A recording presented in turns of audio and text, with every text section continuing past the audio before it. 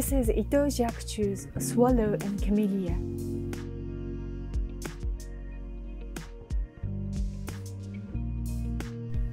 This print was produced as one of the flower and bird print series, which depicted flowers and birds in bright colors on a jet black background.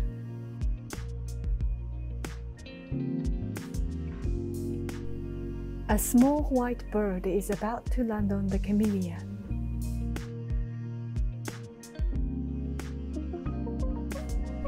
Dew on camellia petals and leaves.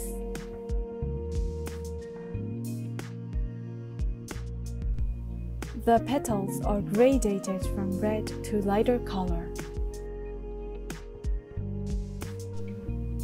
In addition, the flower and leaves have a pattern of small polka dots, and the fine technique stands out.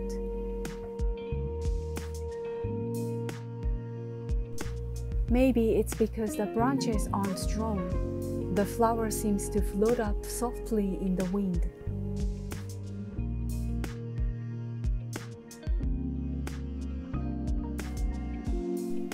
Birds and flowers are drawn to create a circle.